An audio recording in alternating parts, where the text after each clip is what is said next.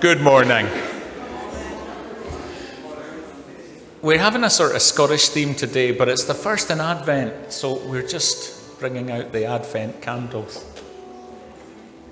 Because the session clerk forgot. No, it's all right. It's all right. Perfect. Thank you. That's brilliant.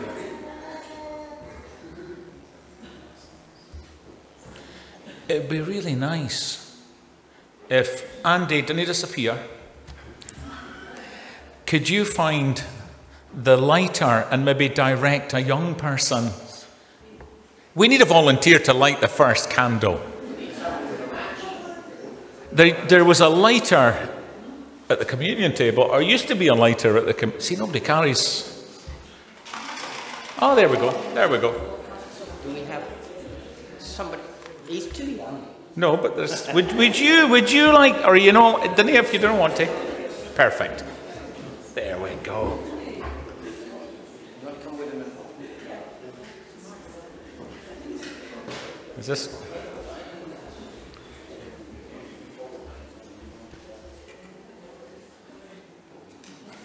Maybe just direct Andy's hand. Anybody got a couple of sticks? Is that you know it's there? See the blue handle? No, in the middle. Go right. There we go.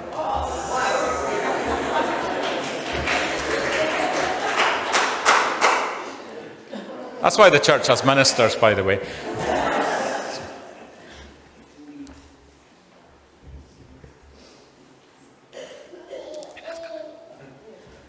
Thank you. Well done. And just in case there are people who don't know what is represented by the first candle, what does the first candle represent? Beginning of Advent? Hope. Shout now here. And that's going to fit in with our theme today. So, I don't think I've got any intimations other than to remind the elders that we have a Kirk session here on Tuesday evening at 7 o'clock in next door. Is that right? Yeah. And I'm going to ask Judith to say a few words on the little light bearers, just to let everyone know what's happening. Good morning. Well, I've actually come along completely unprepared because Wayne's just asked me to do this. But you've maybe noticed the poster that was on display there. The Little Light Bearers is an initiative that actually is from one of the parents that comes along to our services here. It will start in December. The idea is that we would like to really give a little bit more Christian teaching to the children of our community. And in a fun way. So it's an after-school club, and they'll come along, get a bit of snack, have a bit of time to run around, watch a bit of DVD, and activities, crafts, games, just everything to sort of focus the message. Christmas is a great time to start because everybody thinks they know the Christmas story, but I think as we unpack it this December, it will be interesting to see what the children know, what we as adults know, and actually what the Bible tells us. So if anybody does know any children in the community that don't go to EDZELL or Stocathro school, there's 1 or 2 registration forms at the door. And really, if anybody wants any more information, you can speak to me or Heather Douglas and anybody, Alison. There's loads of helpers that have come forward. But if you do think that you've got a skill and want to be involved with the children in our community, do speak to me because we're always needing helpers and we're quite delighted to get people on a rota for carrying it forward into the new year. Okay, thanks. Thank you. That's perfect. And this Sunday, we've got a sort of Scottish theme running through the service, at least with the music, with the hymns. But it's also a special occasion, for it marks Thomas's baptism, and it's great to say a special welcome to Stephen and Diane's family and friends who have gathered with us for this special occasion. And Thomas has been brilliant. We've had a conversation going now for a few weeks, so we're hoping and praying that it will continue today. Let us worship God. Let us sing to his praise. We're going to sing a well-known hymn, I Heard the Voice of Jesus Say, Come Unto Me. And it's to the well-known Scottish tune, The Rowan Tree.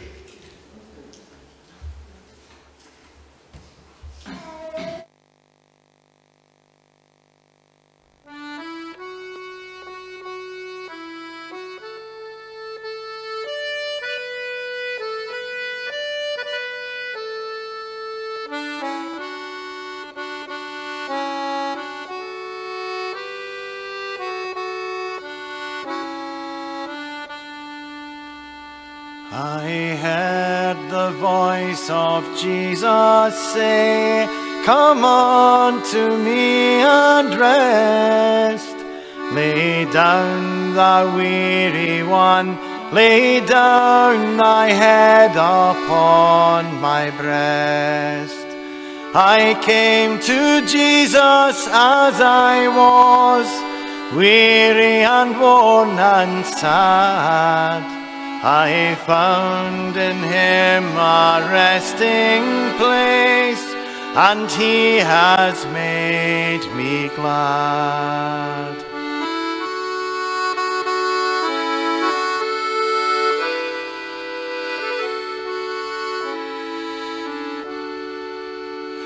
I heard the voice of Jesus say, Behold, I freely give the living water, thirsty one, stoop down and drink and live.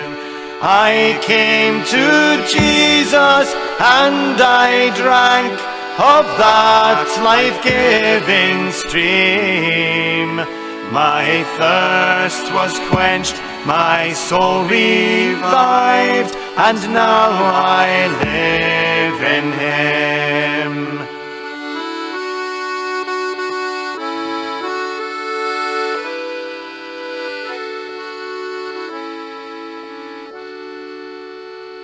I heard the voice of Jesus say, I am this dark world's light.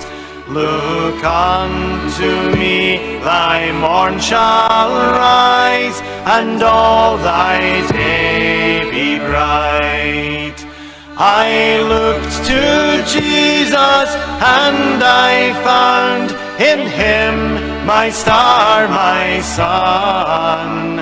And in that light of life I'll walk till traveling days are done.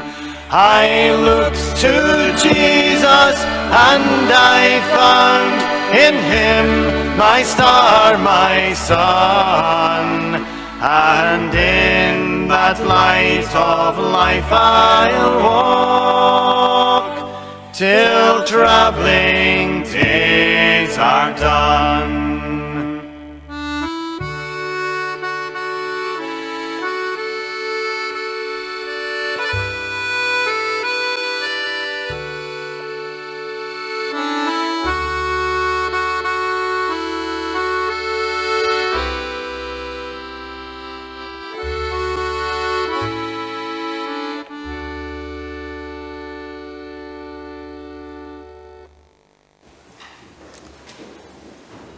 Let us come before God in prayer. Let us bow our heads.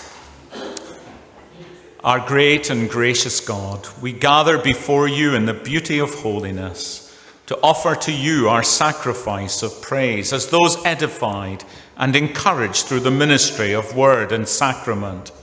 Make your presence known to us thereby and minister to each as each has need. We come to the Father in and through the Son by the Spirit. And paraphrasing the psalmist, we say, we have looked upon you in the sanctuary, beholding your power and glory, because your steadfast love is better than life. Our lips will praise you. So we will bless you as long as we live. In your name we will lift up our hands. Receive our free will offerings along with our worship. Take them and use us for the furtherance of Christ's kingdom of love, here, near, and far. Father, forgive us our trespasses and transgressions for Jesus' sake, who died for our sin and who rose again to make us righteous. Grant us grace to keep your commandments, to walk before you and one another in love, which is the summation of your holy law. Help us demonstrate that we are new creations by the means of grace and by the work of the Spirit who indwells us. Lord, bless us as your church gathered in this place.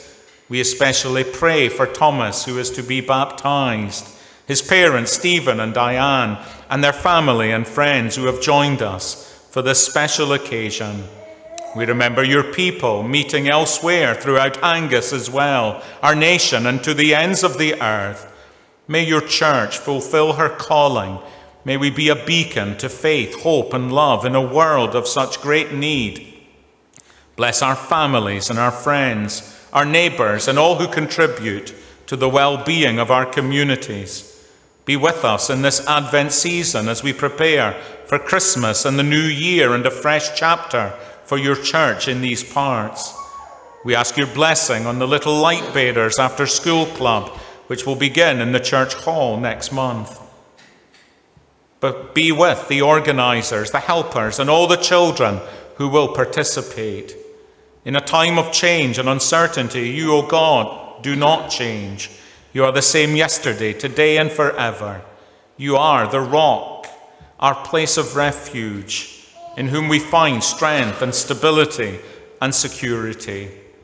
We ask that you would heal the sick, that you might comfort the bereaved, calm those that are anxious, restore that which is lost, strengthen those who are weak, protect the vulnerable, provide for the poor, shelter the homeless, prosper all in Jesus' name, who taught us to say together, saying, Our Father, which art in heaven, hallowed be thy name. Thy kingdom come, thy will be done in earth as it is in heaven. Give us this day our daily bread, and forgive us our debts as we forgive our debtors. And lead us not into temptation, but deliver us from evil. For thine is the kingdom, the power, and the glory, forever. Amen. Well, before we come to the baptism, we've been working our way through the Apostles' Creed, and it's particularly, I thought we should keep that going simply because today I will ask you shortly to say, affirm the Apostles' Creed with me. We've reached Article 11, which simply refers to the resurrection of the body. The Apostles' Creed, based upon the teaching of the Bible, teaches us that the resurrection of the body is integral to the Christian faith. It's not a peripheral issue, it's something that is very much part of the good news that we have to believe and to share with others. Christ has come that we might have life, have it abundantly in the here and now, but also we have the promise of it eternally, and not merely as disembodied spirits or souls, but wholly human, physical as well as spiritual. The Apostles' Creed teaches a bodily resurrection, hence, in addition to the spiritual one that is referred to by theologians by such terms as regeneration, to be born again and stuff. When the Spirit indwells us, we are said to become new creations. And then, of course, there is, and it's not always understood, even by Christians in the church, because it's not always taught as well as it might be. But the Christian faith is that the body will one day be reunited with the soul. So at death, what happens? There is a separation of the body and the soul. The soul, the spirit, goes to be with the Lord in heaven. I'm sometimes asked, I've been asked, let's say in the past at funerals, to read a poem. And it's a well-known poem, but it's a poem that I always decline to read. And I explain why I don't feel able to read it. But I do suggest that if a family member or a friend wanted to read it, I'm quite happy for them to read it, if that's their view. So I'm not imposing my position, but as a Christian minister, it's that one. Don't weep for me. I'm not here. I'm in the trees. I'm in such and such. That is not really the teaching of the Bible. We know where we're going. We know who has us in his hands. We're not merely floating around as spirit after our death, but we are with the Lord, although we are spirit and hence confined to any one place, but we are with the Lord in glory, but we look for the resurrection of the body. At that time when Christ comes and he gathers his people and leads us in triumphal procession, it'll be a time of great reunions. We shall know one another, we shall see one another, and we shall fulfill God's promises. We shall epitomize the fullness of our humanity, because we will be like Christ. We were made in the image and likeness of God originally, and that image was sullied and soiled by sin through the fall, the Bible says. But Jesus came in order to restore that image. And just as Christ's resurrection body was somewhat different, so will ours, and we shall be perfect as he is perfect. That's the teaching of the Bible. So the Apostles' Creed teaches implicitly thereby the final eternal state, not merely the intermediate state, but the final state, which is the eternal state, which the church proclaims through her creeds on the basis of the sacred scriptures. And just a couple of proof texts. Very often at a funeral service, at the graveside, I will read from 1 Corinthians 15, nearly always do. And here's a couple of verses from the passage that I read. In a moment, in the twinkling of an eye, at the last trumpet, for the trumpet will sound and the dead will be raised imperishable, and we shall be changed. For this perishable body must put on the imperishable, and this mortal body must put on immortality. When the perishable puts on the imperishable, and the mortal puts on immortality, then shall come to pass the saying that is written, death is swallowed up in victory. And again from 1 Thessalonians chapter 4, for the Lord himself will descend from heaven with a cry of command, with the voice of an archangel, and with the sound of the trumpet of God, and the dead in Christ will rise first. The resurrection is very much integral to our Christian faith. Well, we're going to, as I was saying earlier, it's a joyous occasion, a special occasion, and we're going to I'm going to read first of all the words of institution. Why do we baptize? Well, the Lord Jesus tells us to baptize, just as he instituted the Lord's Supper for his church. Similarly, he has given us the sacrament of baptism. I'm going to read the words as they are found in Matthew's Gospel, chapter 28. I'm reading from verse 16 to the end of the chapter. Now the 11 disciples went to Galilee, to the mountain to which Jesus had directed them.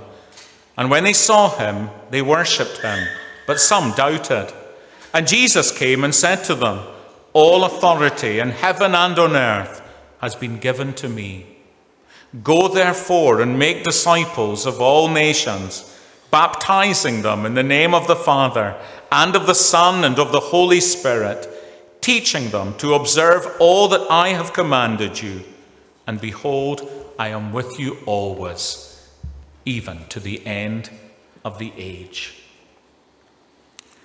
Well, I'm going to invite the congregation to be upstanding so that we can affirm our common faith in the words of the Apostles' Creed.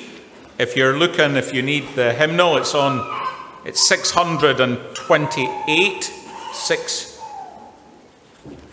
to 8 in the hymnal. But we shall say the creed together. I believe in God, the Father Almighty, creator of heaven and earth. I believe in Jesus Christ, God's only Son, our Lord, who was conceived by the Holy Spirit, born of the Virgin Mary, suffered under Pontius Pilate, was crucified, died, and was buried. He descended to the dead. On the third day he rose again. He ascended into heaven. He is seated at the right hand of the Father, and he will come to judge the living and the dead. I believe in the Holy Spirit, the Holy Catholic Church, the communion of saints, the forgiveness of sins, the resurrection of the body, and the life everlasting. Amen. Can I ask the congregation to be seated? The baptismal party can remain standing. When Jesus was baptized in the waters of the River Jordan, the Spirit of God came upon him. His baptism was completed through his dying and rising again. Our baptism is a sign of our dying to sin and rising to new life in Jesus Christ. It is Christ himself who baptizes us by the Spirit of Pentecost. He makes us members of his body, the church, and calls us to share in his ministry in the world. By water and the Holy Spirit, God claims us as his own. He washes us from sin and sets us free from the power of death. In the sacrament, the love of God is offered to each one of us. Though we cannot comprehend it or explain it fully, we are called to accept that love with the openness and trust of a little child like Thomas. In baptism, Thomas is assured of the love that God has for him, and the sign and seal of the Holy Spirit is placed upon him. And to Stephen and Diane, do you promise, depending on the grace of God, to teach this child the truths and duties of the Christian faith, and by prayer and example, so bring him up in the life and worship of the church? In presenting this child for baptizing, desiring that he may be incorporated into Christ as a member of his body, the church, do you receive the teaching of the Christian faith, which we confess together in the Apostles' Creed? Let us give thanks to God. Let us pray. Our gracious God, our loving Heavenly Father, we thank you for Jesus. We thank you for all that he has done for us. And we thank you for the sacrament of baptism which he instituted as a sign and seal of your promises to us. We ask your rich blessing be upon Thomas and upon his parents, Stephen and Diane. We pray too for their families and friends gathered with us for this joyous occasion. And we pray that we might each have occasion to reflect upon the significance of our own baptism. May your grace and your glory rest upon Thomas and all of us, now and forevermore. Amen. For Thomas, Jesus Christ came into this world.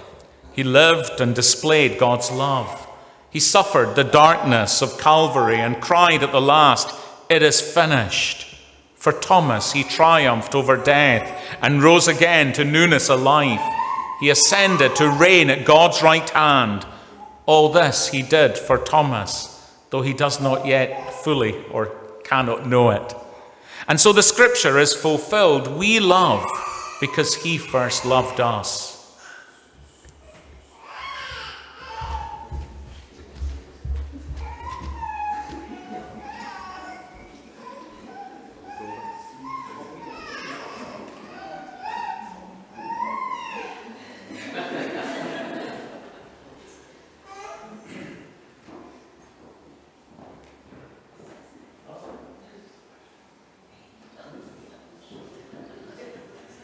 By what name is this child to be baptized?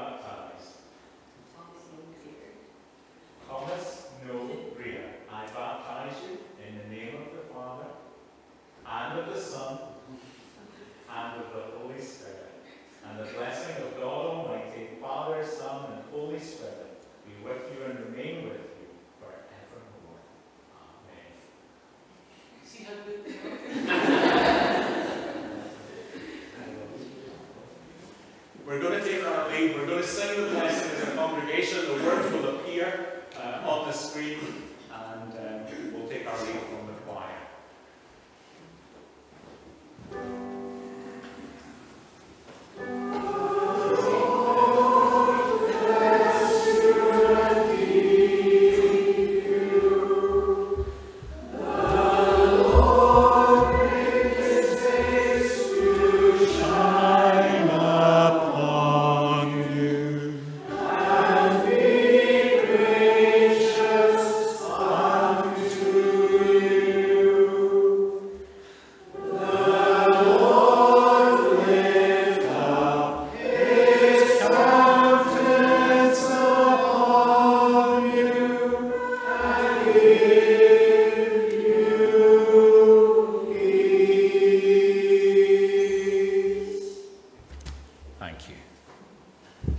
Thomas belongs to God in Christ, and from this day he will be at home in the church. There will always be a place for him. Tell him of his baptism and unfold to him the treasures that has been given to him today, so that he may know that he is baptized and belongs to Christ. And as he grows, may he make his own response in faith and love. Let us nurture one another in faith. Let us uphold one another in prayer. Let us encourage one another in worship, in the works, in the witness of the church. I'm going to invite our session clerk. Andy is going to make a short presentation.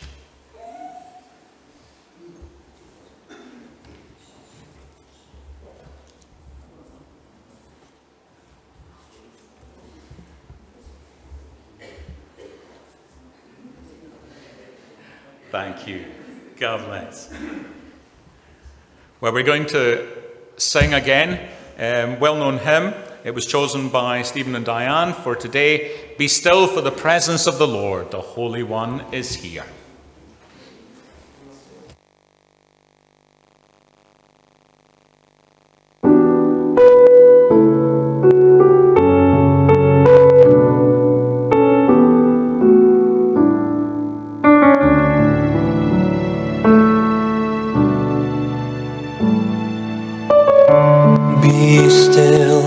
The presence of the Lord, the Holy One is here. Come bow before him now with reverence and fear. In him no sin is found. We stand on holy ground. Be still, for the presence of the Lord, the Holy One is here.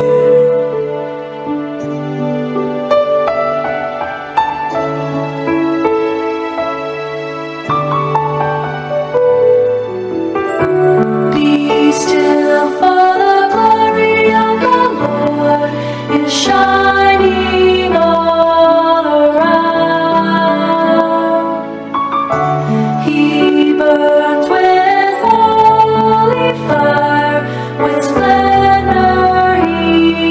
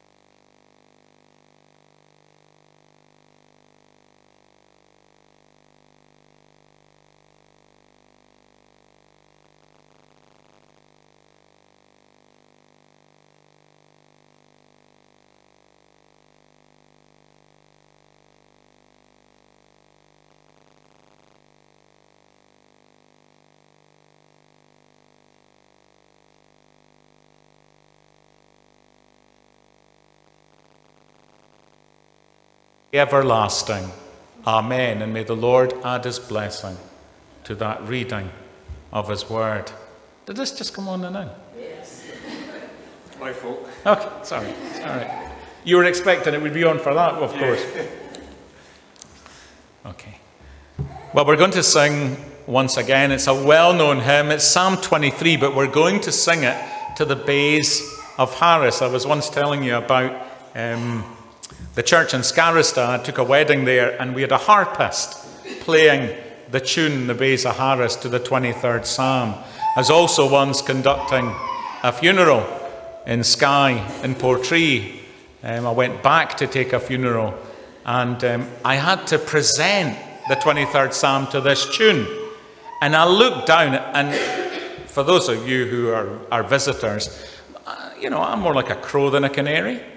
And I looked down, and the fourth row up was Donny Munro of Runrig. I couldn't believe it. I was like, there, I'm trying to sing this song. But it's a beautiful, beautiful tune. I think it was the tune that Karen Matheson sang at Her Majesty's funeral service in St Giles Cathedral, again to the harp. We don't have a harp, but the music will have been. And we've got a picture. It's not the bass of Harris you'll see, but God's Own Country.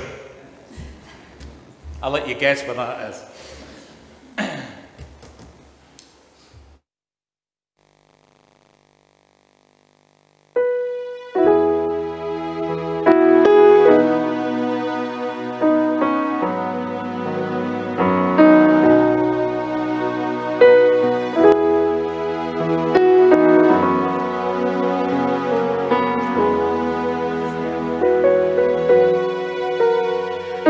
The Lord's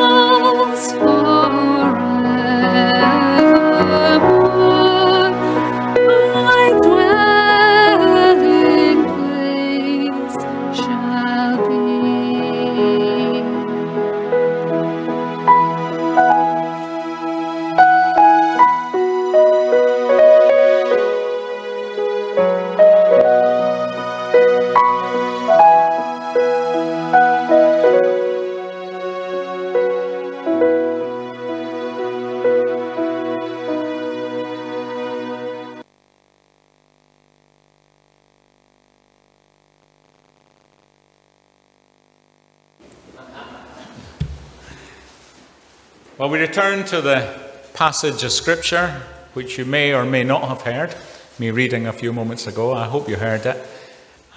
We're not going to take a particular verse, but I'm going to refer to parts of the psalm throughout. Our theme today is God with us. And while it's always appropriate to explore such a subject, it seems most apposite this Sunday in particular. For today, Thomas's parents took hold of God's promise, signed and sealed in the sacrament of baptism, to be with Thomas always. Similarly, today is the first Sunday in Advent, which eagerly anticipates the coming of the living God into our world in the person of his only begotten Son, who was born to the Virgin, to become the Lord and Saviour of the world. And this Sunday we commemorate and celebrate too St. Andrew's Day, which is on Wednesday coming. St. Andrew, as you know, was one of the 12 personally called out to be apostles by the Lord Jesus Christ.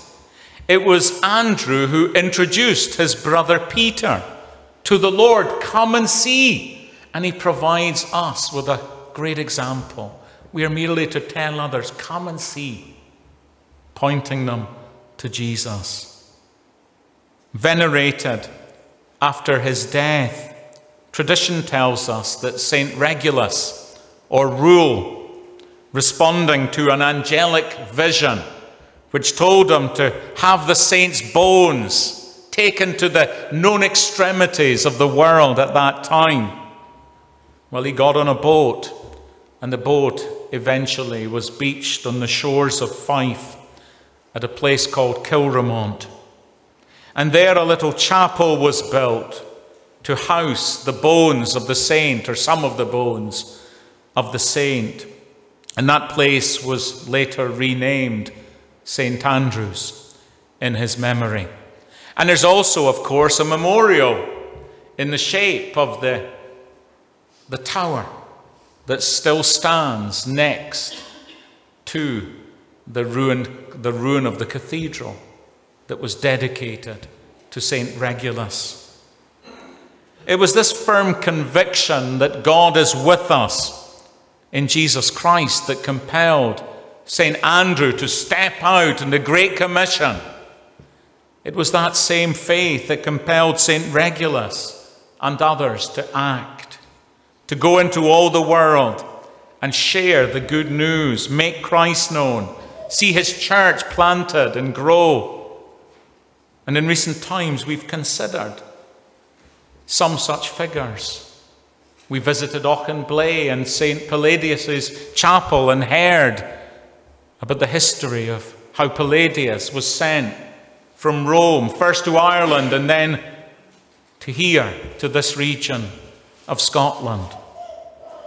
We've considered Columba in the past and how, in that leap of faith that took him over the Irish Sea to plant a church at Iona, and with him a man called Drosten, who would be responsible for the priory and then the abbey at Deer, New Deer up in Aberdeenshire, but who retired to this region, lived a hermitic lifestyle in the Glen, which became again a pilgrimage, a place of pilgrimage, to visit the ruins where Drosten once called upon the name of the Lord and where people visited him. And then, of course, just a few weeks ago, we visited Resteneth Priory.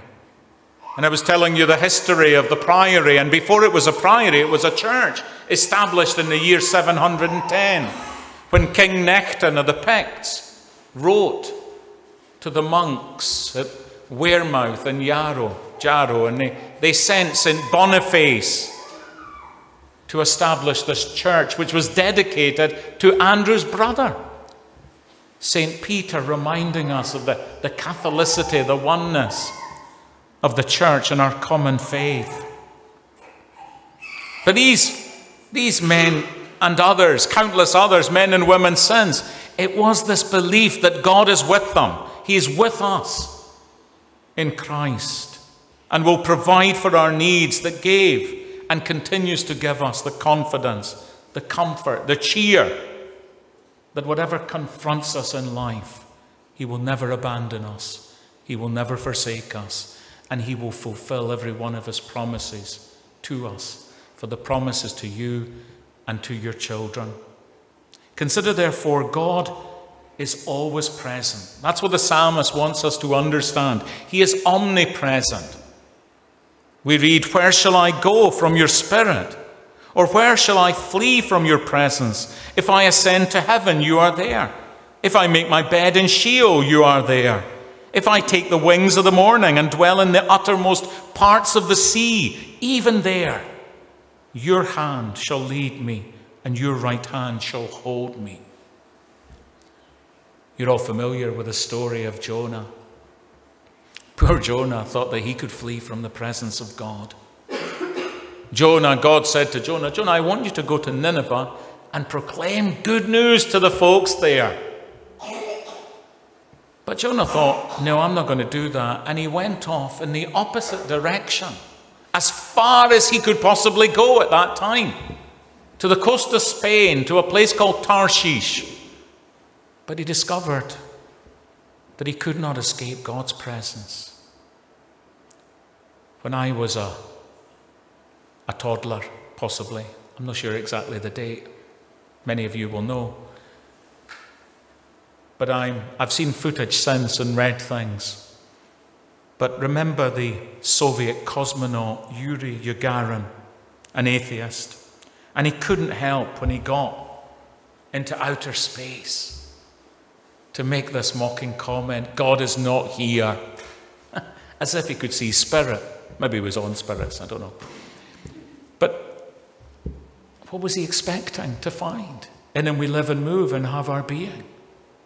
And he's away, he's over and above creation, but he's also in it, involved in it intimately. God, the psalmist is reminding us, is with us everywhere. There's nowhere we can be where he is not with us, which ought to give us confidence and comfort us. God is with us, moreover, enduringly, no matter what we go through. Very often it's not that God forsakes us, but we sometimes turn our back on him or we forget him and so on. But he's there. He's with us. He's not far from any of us, the Bible says. Call upon him, for he is near to you. And we have that promise. God is with us, moreover, emphatically in and through Jesus Christ. Emmanuel, God with us, God for us, more importantly, God in us by his Spirit, symbolized in the sacrament of baptism today. Another great Scotsman, often claimed by the Welsh. He's no Welsh. You're no having him. But he was a Briton, a Roman Briton. And so the Britons were Strathclyde and down the west coast of Scotland, all the way into Wales. And they spoke the same language. And so Scots and the Welsh claim St. Patrick as their own. St. Patrick was a man who was kidnapped, sold into slavery, taken off to Ireland. But he never turned his back on God, and God used him mightily. He became a bishop in the church. He led so many people to Christ. They found good news through the ministry of this man, and we see the hand of providence at work in such events. God was with him. God took him there. God upheld him and supported him and strengthened him. And of course, he was after Palladius. He wrote, well, there's a hymn attributed to him. We sometimes sing. We're not singing it today, but the words are so important, or so a great reminder to us of what we are considering today. He wrote, Christ beside me, Christ before me, Christ behind me, King of my heart, Christ within me, Christ below me, Christ above me, never to part. There's Emmanuel, who we celebrate, eagerly anticipate and long for in the Advent season. God, moreover, is not only omnipresent, but he's omniscient. In other words, he's all-knowing and all-seeing, the Bible teaches. O Lord, you have searched me and known me. You know when I sit down and when I rise up. You discern my thoughts from afar. You search out my path and my lying down and are acquainted with all my ways. Even before a word is on my tongue, behold, O Lord, you know it altogether. You hem me in, behind and before, and lay your hand upon me. Such knowledge is too wonderful for me. It's too high. I cannot attain it. The Bible assures us that God foreloved us. He knew us before we were born. Our names are written in his book of life. He planned and purposed our lives. He knows the end from the beginning. And he keeps loving us. God fashions our lives. He's not a God who is merely transcendent. There are some religions which have this very high view of God, rightly so, but they forget the intimacy of God, whom we've come to know in Jesus, and we've come to know the Father through the Spirit. He's with us. He loves us. He cares for us. He guides us. He directs us. He fashions our lives. And very often, providence is a really difficult map to read. Better sticking to the Bible, following Christ. But we can see very often when we look back how God was directing us, how his hand was upon us, how he made provision at just the right times, how he answers our prayers, not only in ways that we want or expect, but we can look back and say, thank you, Lord. He is with us and for us. God faithfully, moreover, fulfills his promises to us. Great, the Bible says, is his faithfulness. The promises for you and for your children. And, that's why we can say that God has given us a future and a hope. And that's what we celebrate at Advent. And that first candle represents hope. God appoints a day, moreover, for our entry into this world and another for our departure from it. For you formed my inward parts, you knitted me together in my mother's womb. I praise you, for I am fearfully and wonderfully made. Wonderful are your works. My soul knows it very well. My frame was not hidden from you when I was being made in secret, intricately woven in the hidden depths of the earth, rather. Your eyes saw my unformed substance. In your book were written, every one of them, the days that were formed for me, when as yet there were none of them. The psalmist is reminding us that to praise God as our creator, that he made us. We understand the science. Some of us have possibly studied it, of conception and how a child grows from an embryo and so on. But God is our creator. He is our maker. And we should worship him as such. And he made all things, but he made man, male and female, unique. He made us in his image and likeness. We are fearfully and wonderfully made.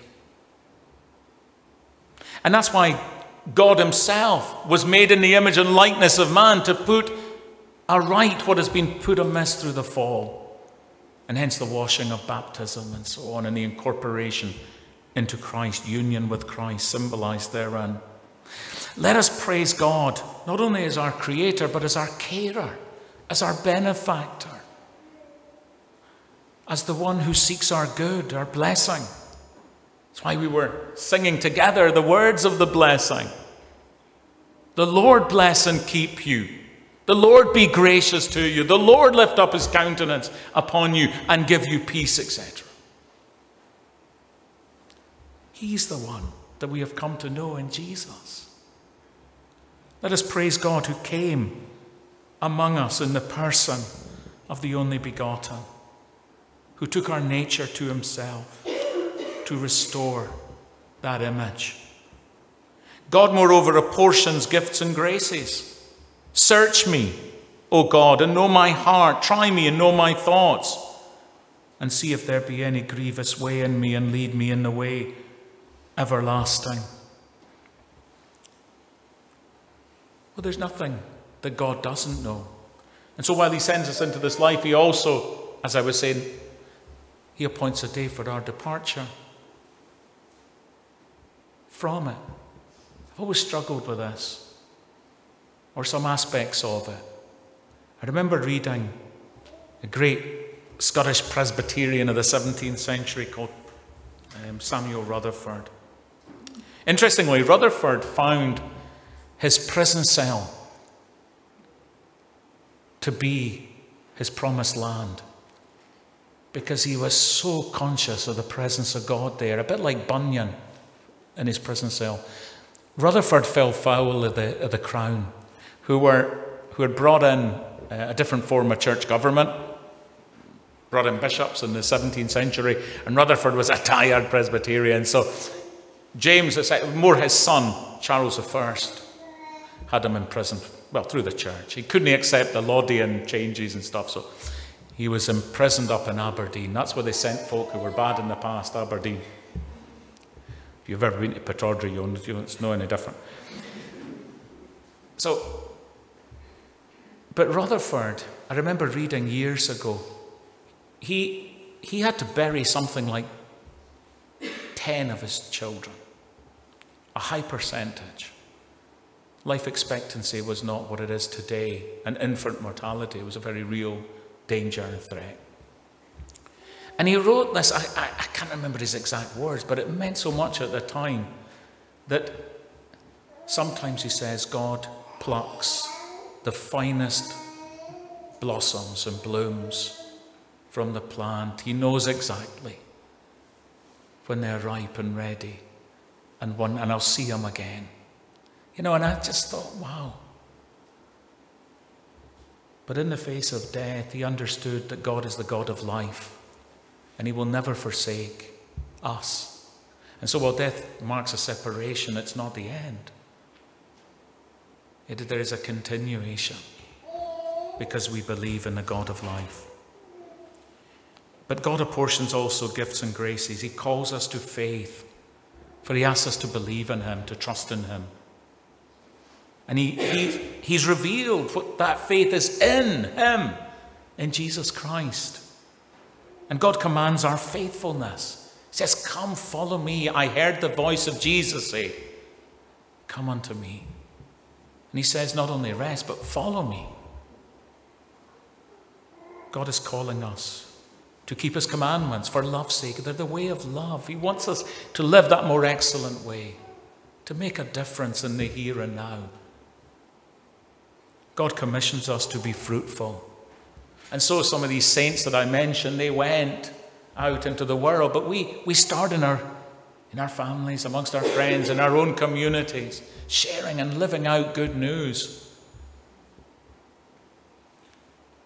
in order that the Lord may be using us as the person who opens the door to welcome someone into the body of Christ. And to be fruitful means to bear certain fruits, the fruits of the Spirit. So what does he want to see in our lives but love and joy and peace and patience and kindness and gentleness and faithfulness and self-control and so on. And he grants us these things through his Spirit. He doesn't command us and leave us to our own devices. He commands and he gives what he commands. Finally, let us therefore admire and adore our God. How precious to me are your thoughts, O God, how vast is the sum of them. Let us read both books of Revelation in order to truly admire and adore the living God. The heavens declare the glory of God. All around us we see his handiwork, and we see it most perfectly in you and I, made in the image and likeness of God.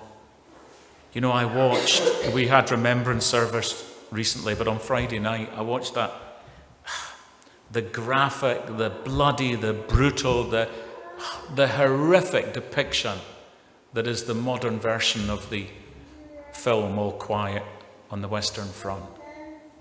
I'd certainly recommend it, but it's not an easy watch. And you know, you just think to yourself, why, Lord? All these young men. And I'm presently reading a book on a chap who did almost like a pilgrimage. He's walking the whole Western Front. And it's young. He's talking about the graves, young boys. That's what they are. Slaughtered. Needlessly on both sides. The stupidity. Because we're equally made in the image and likeness of God, of infinite worth. Let us admire God and let us see that in one another, the image and likeness. But also let us read special revelation, his word, which reveals the word incarnate, that we might follow him and learn to live in peace and love and joy. Let us reflect on what God's revelation teaches us about God and our relationship to him. That one that's rooted and built up in love. Realizing what we are called to be, fulfilling our potential, our purpose, by God's grace. Let us rejoice in God the Father through the Son, by the Spirit. Jesus came to reveal the Father and to demonstrate the extent of his infinite love towards us. Let us reciprocate. Why? Because God is with us now and forevermore. Well, may he himself add his blessing to these few thoughts. Amen. We're going to sing. No, we're not. Somebody's going to pray, I hope. Andy's going to lead us in prayer.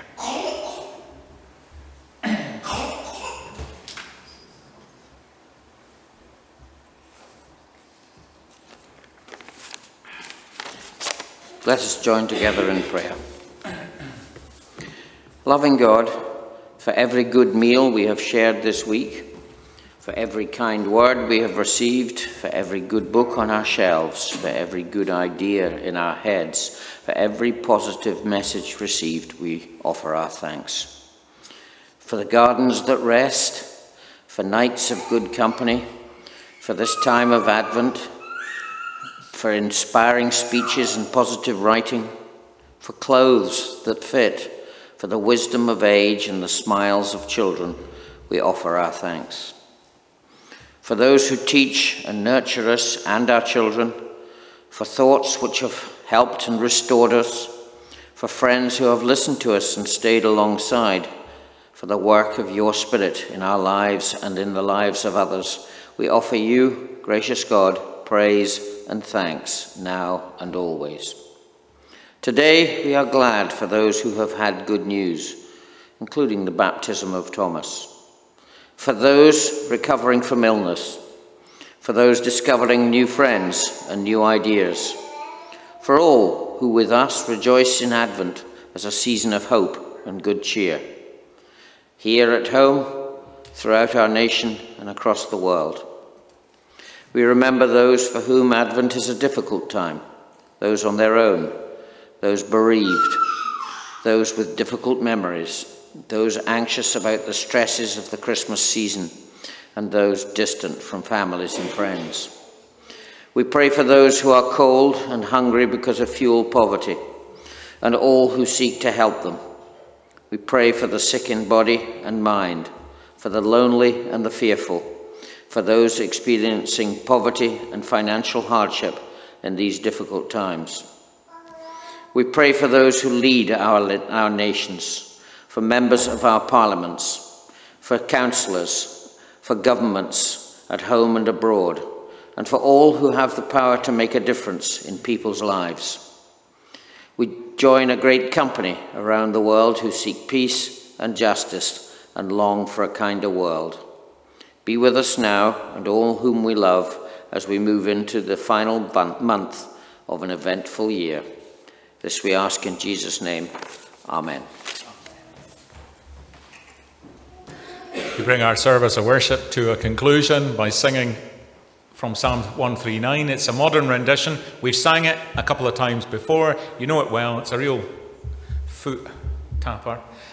Great Scottish tune by modern composition by a Scottish band. What's it called? Were I to Cross.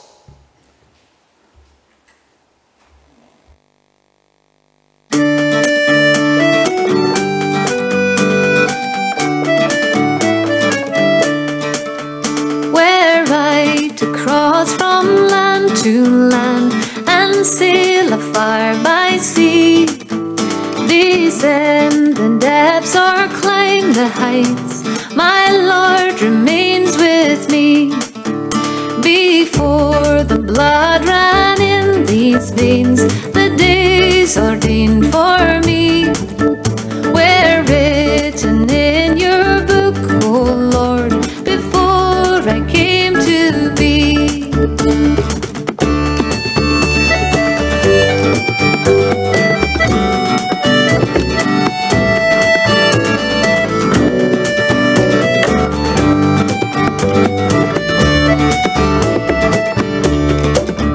I grieve to hear your enemies speak hatred, Lord, of you.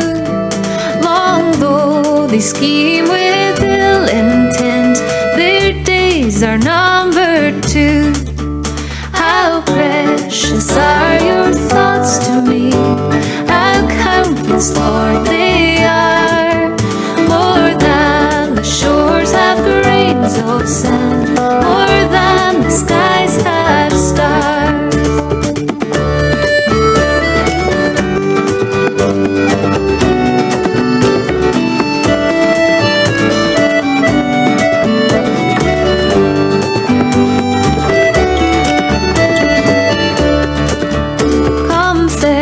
And test this heart, O Lord, dispel each anxious thought, and lead me onward evermore to tread the path I ought. How blessed I am, so bound with love, surrounded yet so free. In doubt or blessing, life or death, my Lord remains with me.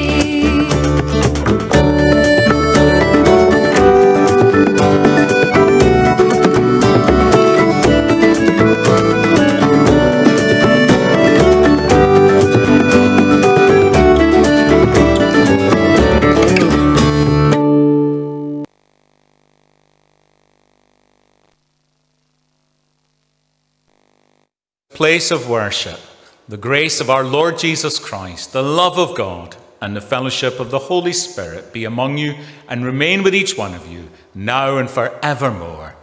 Amen.